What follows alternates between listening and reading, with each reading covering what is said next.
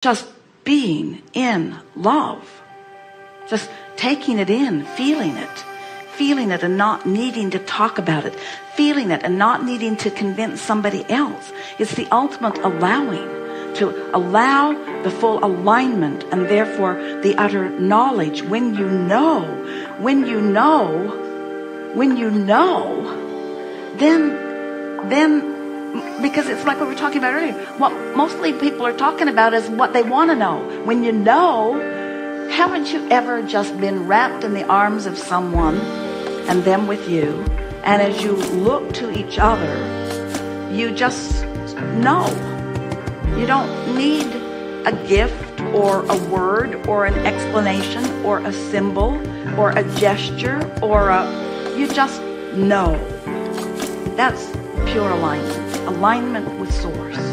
So we're not trying to talk you out of your physicality.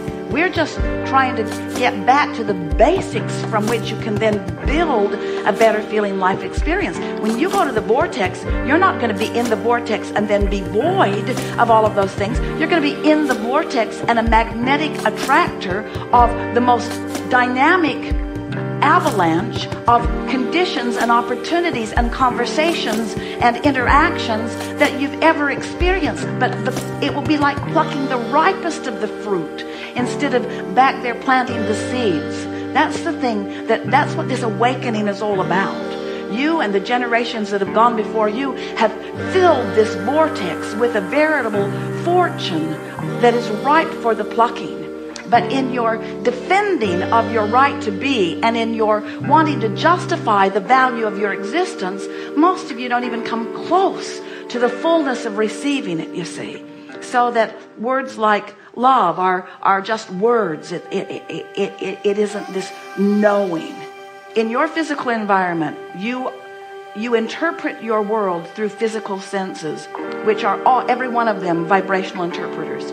And we know it is satisfying to interpret into what you see. We know it is. What you see and smell and hear and taste and touch is vibrational interpretation.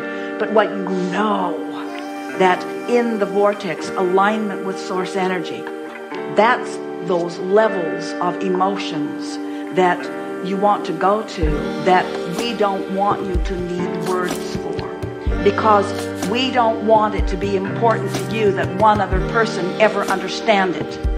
We want it only to matter to you that you and the source within you are communicating.